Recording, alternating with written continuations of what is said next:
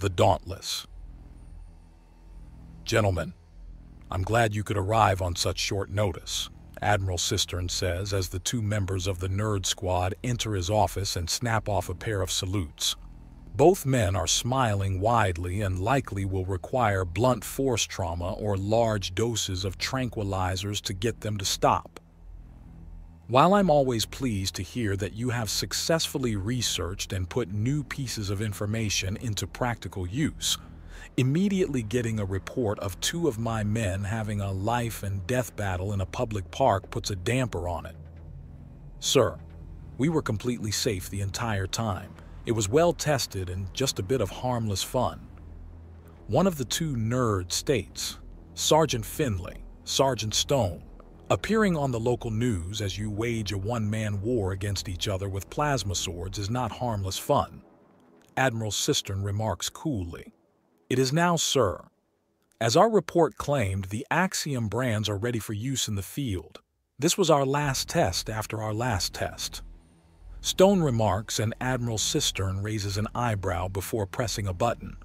A screen reveals itself in his desk and it begins to show a sweeping camera view of both Axiom researchers facing each other while wearing large robes as opposed to their current uniforms. The video abruptly pauses, letting all three men see the beautifully maintained park with a river running through the middle of it that they're having this bit of madness in. Why the robes? Admiral Cistern asks as both men take dramatic stances and unveil a plasma sword from within the folds. Drama aside, it's a large amount of effort to stitch up those robes in short order. Actually, sir, it's not. I've been working on a technique called recombination to rapidly put things together provided you already have the materials. It's distinct from transmutation and much easier, even easier than disintegration in fact, as well as very practical. It took 5 minutes and a basket of thrown-out second-hand clothing.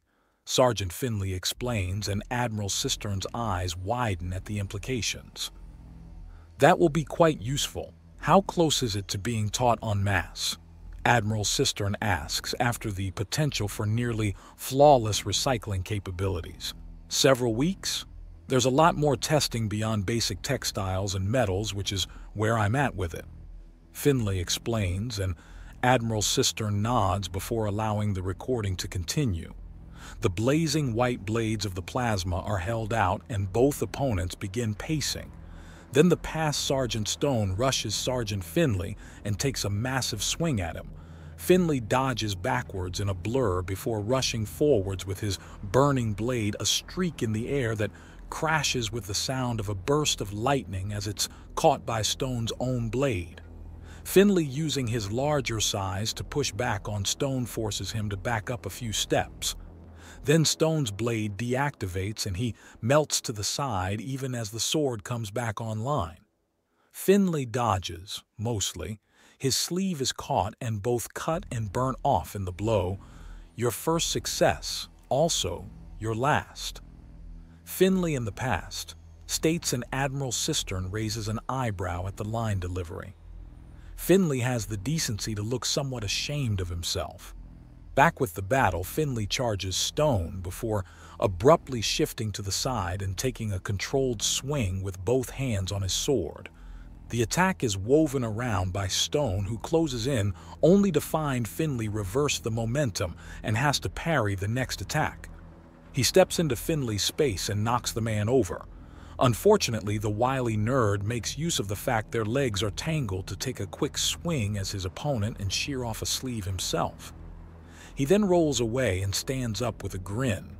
Stone takes a defensive stance with his sword deactivated and held as if he just plucked it off his belt. His knees are bent and he's leaning forward as if to charge.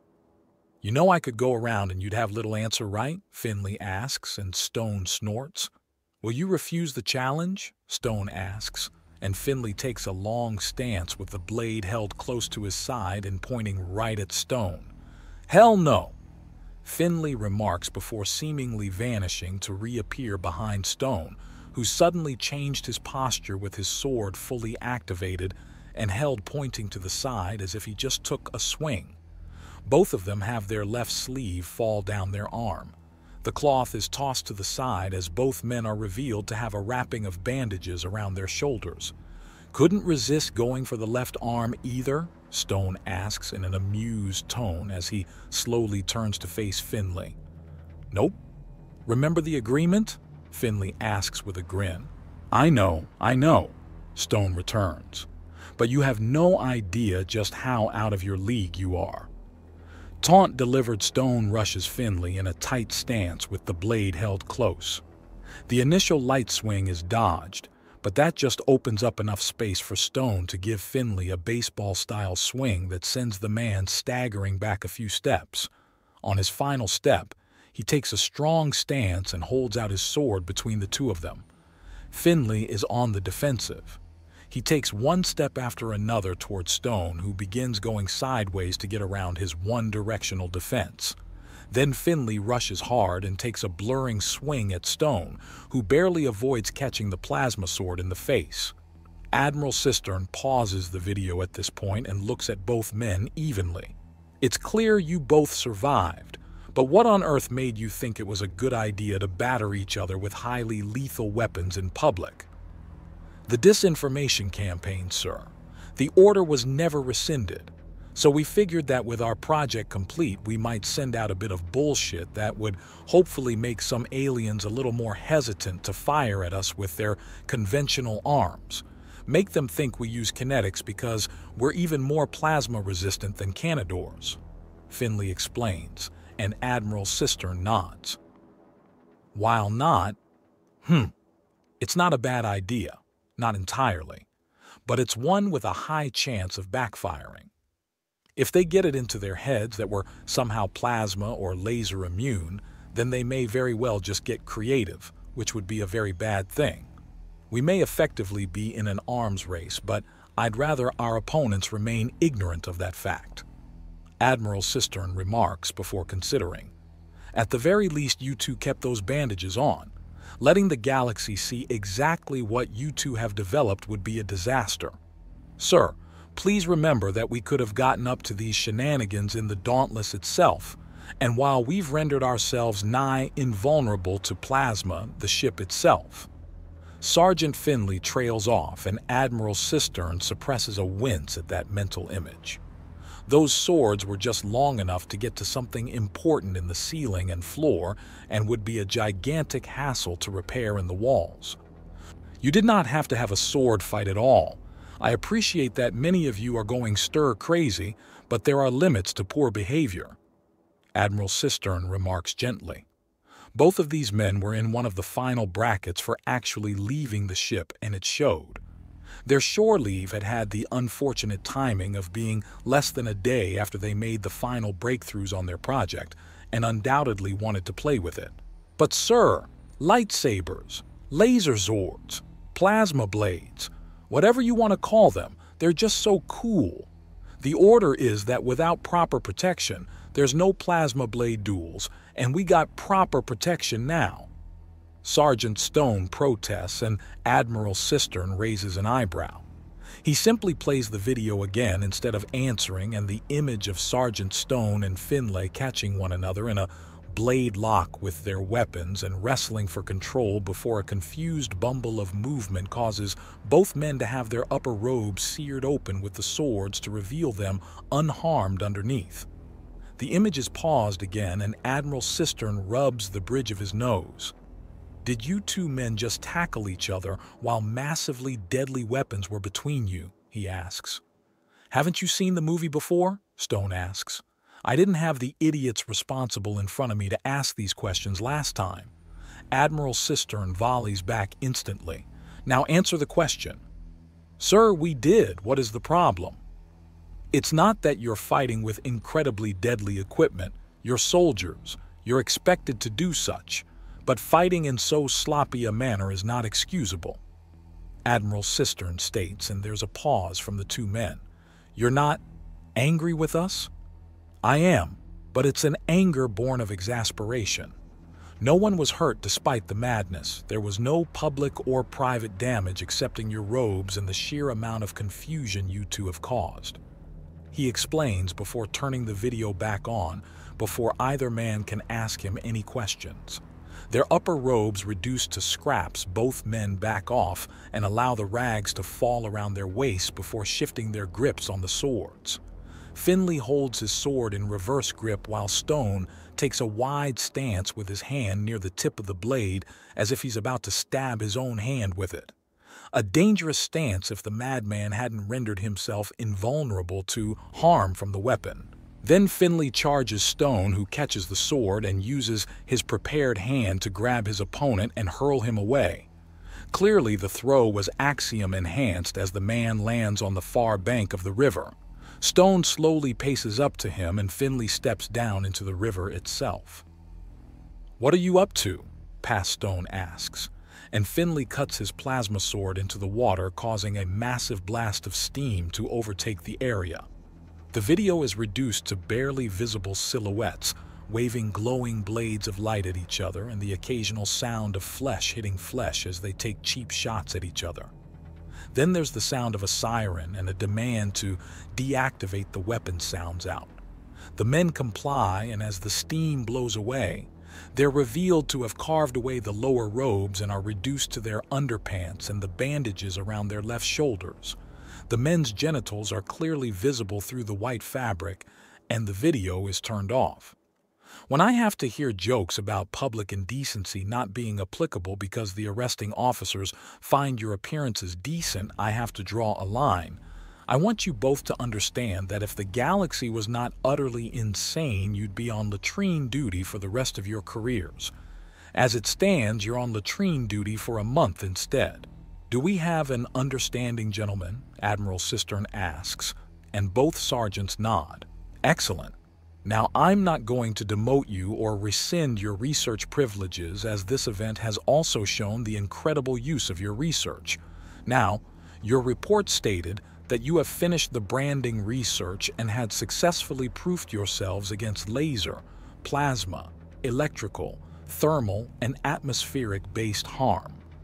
I would like to see the brands in question," he states, and both men roll up their sleeves to reveal identical burn scars. They're vaguely shaped like a segmented U in 4 parts with a T in the middle. "Does it stand for the Undaunted?" Admiral Cistern asks after a moment. "Sir, yes, sir." They answer him, and there's a slight swelling of pride that he crushes down. It doesn't matter how much he actually likes his soldiers, a light hand invites lax behavior. "Walk me through it, gentlemen. To what extent have these brandings been tested? I've read the report, but I prefer to hear it from your mouths." "Sir, we branded numerous lab rats and successfully granted individual rats nigh immunity to plasma and laser weaponry. We extended it to thermal and electrical, but ran into an unusual problem in that many rats kept dying despite not being so much as singed by the plasma or lasers. We could hold a blowtorch to these animals and they wouldn't even notice the heat, but they'd still die. It baffled us for a long time." "What was killing them?" "Asphyxiation, sir. A weakness to being immune to damage from heat is that you still need to breathe. And plasma and lasers are both hot enough to effectively burn the air, meaning you suffocate if you're under constant bombardment. The chances of such an attack being used are extremely slim." "Yes, sir. However, we figured the best way to do this would be to cover all our bases. Hence the T we added. It's the most complicated of the brands in that it keeps a tiny film of atmosphere around the lungs. It won't stop decompression. In fact, it will likely hurt you more. We're not sure exactly how bad it will be. But with these brands, we're also able to breathe underwater. We can still smell, and such as the change is in the lungs, but it always comes in as clean and dry. Have you tested these full lung brands on rats in decompression?" "Pop," Stone says. "On the upside, they can be effectively be drowned with no ill effect." Finley remarks. "Please tell me that you've already terminated these super rats," Admiral Cistern asks, and both men nod. "We're not stupid, sir." Stone remarks. "Debatable. I'll go over your report again with a fine tooth comb." How long until these brands can be used en masse? It's going to be rare, sir. The axiom burns through numbing effects and anesthetics of any kind. No matter what, it hurts. It hurts badly, and I cannot in good consciousness endorse it being made mandatory in any capacity. Sergeant Stone states, and Admiral Cistern's eyes narrow before he turns his gaze to Sergeant Finley. I'm beside Sergeant Stone, sir. The branding process is effectively torture.